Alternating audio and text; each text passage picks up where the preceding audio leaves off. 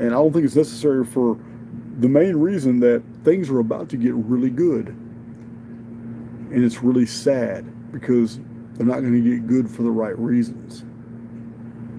We're about to enter an era that is going to shock a lot of people. I've done the research, I've seen it.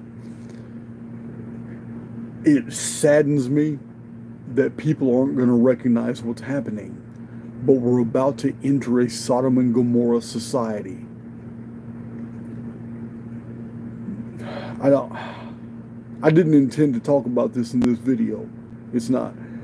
But I'll go ahead and give a hint. We'll talk about this in another video. Okay, this is what is going on in the world right now. I'm going to give it to you straight. Deal.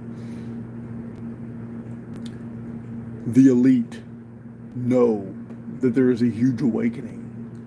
They understand that they are opposed on many fronts. And they're far smarter than the opposition. There are many militaries that have made secret alliances to overthrow all kinds of elite bases, all kinds of stuff's going on, save the children movements going on, underground bases, dumbs, earthquakes are not earthquakes, they are bombs, whole underground facilities are being nuked. There's all kinds of things going on in the world today. The U.S. military is very active right now, along in combination with our allies, Russia and China. Do not believe the media official narrative that China and Russia are enemies. It's not true. The media is owned by the enemy. But the United States does not have enemies in China or enemies in Russia. We are acting in concert right now against a common foe that has run this world for the past 200 years. I'm not going into the specifics, but this enemy is far more genius and brilliant than we have given them credit. They're going to feign a defeat. And the people of the world in the next 2 years are going to celebrate a victory. And they're going to believe that they have overcome an ancient evil. All this is going to be revealed in the media. The media is going to start playing ball. They're going to have to.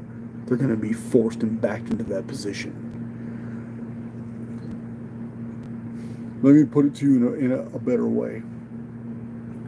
There is an apocalypse coming, but it's still 19 years away.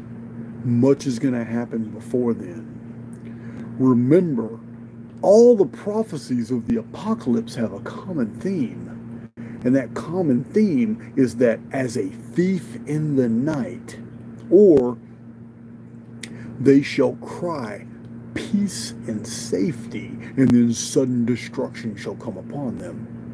Remember, the Phoenix date is fixed. It's May 15th or 16th, 2040, depending upon what hemisphere you live in. Again, I have to also inject the fact that I fully discharged my sentence on May 16th. On May 16th, I was completely done with my constructive custody, my parole. I'm done. I am now back. All my rights have been restored after 31 years. This is very interesting because the world turned 6,354 times from the time of my birth to the time that I was incarcerated. And while I was incarcerated, I learned all these things about the Phoenix and Nemesis X object, all these histories, all these chronologies. I learned that we are existing within a prison. I was in prison when I found out that my Southern Baptist upbringing is wrong and that I'm existing within a prison. And when I was in prison, I actually became free because I realized every one of us are in the holosphere. We're in a prison. The people who are walking outside of these Texas prison walls are no freer than I am, and I'm inside of them.